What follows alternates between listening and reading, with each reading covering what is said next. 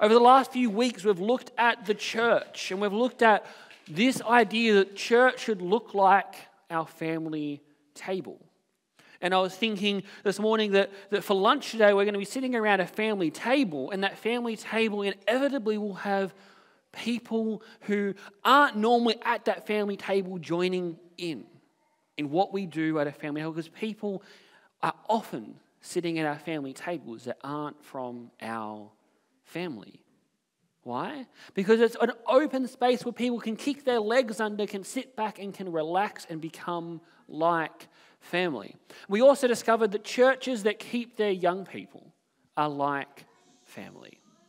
The other thing that we've been harping on about is that we need a 5-to-1 ratio of adults to kids. So that is adults that know an individual child's name in order to increase the likelihood of around 35% of that child staying in church.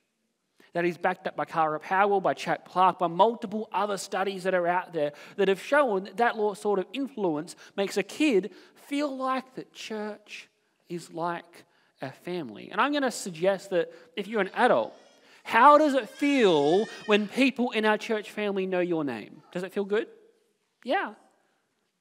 When I chatted with some of our older people who visit them, they say it just feels good to be named on Sabbath. To say, hey, hello, such and such, how are you going? To be known is to be loved, and to be loved is to be known. But this week, we're gonna park all of those ideas and we're gonna apply them to our church. So the family table here at Foresters Beach, what does it look like? If you've got your Bibles there, I encourage you to turn to Joshua chapter 4. And we're going to have a little glance at Joshua chapter 4, because in Joshua chapter 4, the Israelites experienced something that they've been waiting 40 years for. Any of the senior people in our church, can you tell me how long it took from the idea to the building of Foresters Beach Church? Was that 20-something years? That's a long time to wait, isn't it? So how long had the Israelites waited to cross over the Jordan? Around 40 years they'd waited for this promised day, right? And so we get here to Joshua chapter 4, and here in Joshua chapter 4, we see that all the signposts that they've been given have led to this moment. And in Joshua chapter 3, God says to the Israelites, take up the Ark of the Covenant, and you're going to go and you're going to place your feet into the Jordan. When you place your feet into the Jordan is going to well up and dry up on either side, and you will walk through on dry land, and you'll cross over the Jordan with the Ark of the Covenant in the middle. And once the whole nation of Israel has passed over, the Levites would walk out with the Ark of the Covenant, and what would happen to the Jordan? It would flow once more. And so they cross over the Jordan. In Joshua chapter 4, there's this command to build what's called a memorial stone. A memorial stone.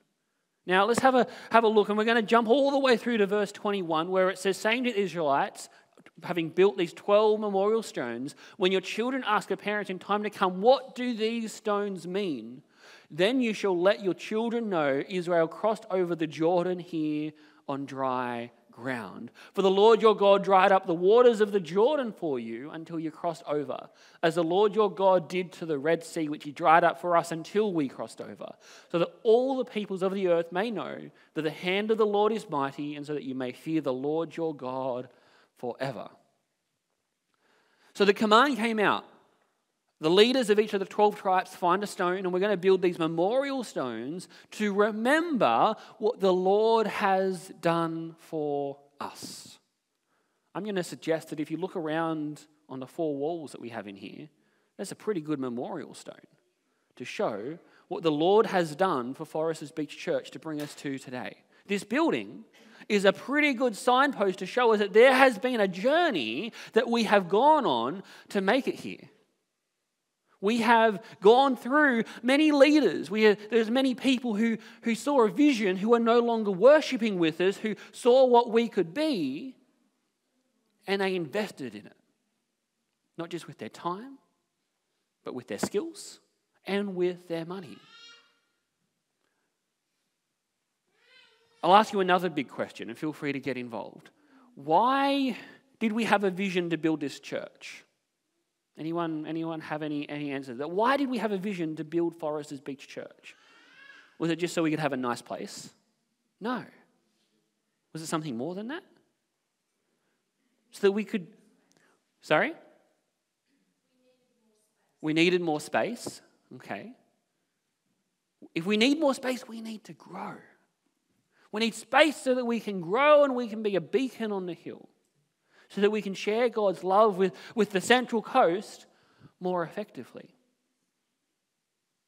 That's one of the reasons why we're here at Foresters Beach, is so that we can be effective stewards of God's mission. That's a very technical term, right? But we can look after God's mission and do it well to Baddo Bay, to Foresters Beach, to the entrance, to Erina, to our area of influence. That's what this memorial stone, this building, is here for. The stories that form our church family are like markers pointing us in the direction we need to head. And I'm sure if I sat you down and sat with you, and I've already done that as well, you will have stories to share of how God has led us to where we are. As I speak with Pastor Russell, he shares many an occasion where he just wasn't sure if we were going to make it, right? And yet there were always people to step up to help us make it, to get there, that God's mission is going to happen. Those stories, they tell us not just where we've been, but they help us to know where we're going. Anyone know what this is? What do you call that? Yeah, I knew Randall was going to answer it. I'll come back to you in a moment, Randall. A can. Now, if you've ever been hiking, you will see these around the place, usually on the summit or as a bit of a marker, a navigational marker to say that you're headed on the right direction.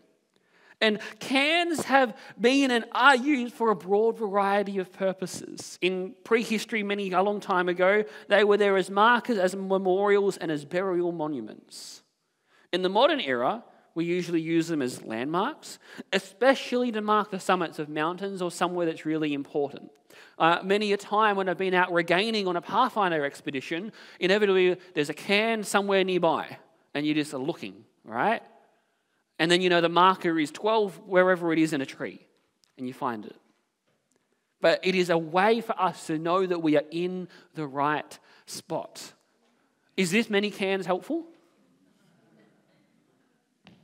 That's on the Captain Cook Highway, I discovered. That many cans is not helpful, right? You'd be a bit lost, not sure if you've made it to the right spot, if there was this many monuments for us to try and work out. So we need clarity, right? We need it to be clear that this is where we are meant to be. That's what these memorial stones that Israel had built were for.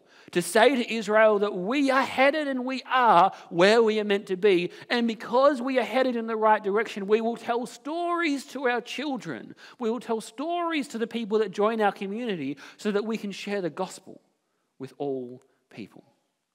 So what's our current story? There's many stories of success here in our church family. We're in a beautiful building. We're a growing church community. There's warmth present in our community, and each week in the conversations we have. Our prayer ministry is praying for people, and we're seeing answers to prayer. Mercy Bull, she's made it, right? An answer to prayer. There's so many situations that I've seen where there's answers to prayer. Pastor Glenn is here with us this morning. Answers to prayer. We see answers to prayer every single week, and I see answers to prayer as we sit down and we plan. I see God answering prayers. Our families are present, and if our families aren't present, they're busy on Pathfinders, they're busy in Adventurers, they're busy with school choirs. They're busy doing faith together. God has clearly had his hand over our church as we have journeyed and run many outreach programs, our community groups, our health programs, our collaboration with other churches here on the Central Coast.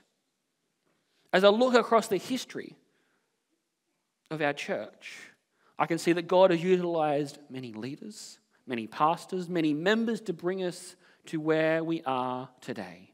Yet this isn't the end of the journey.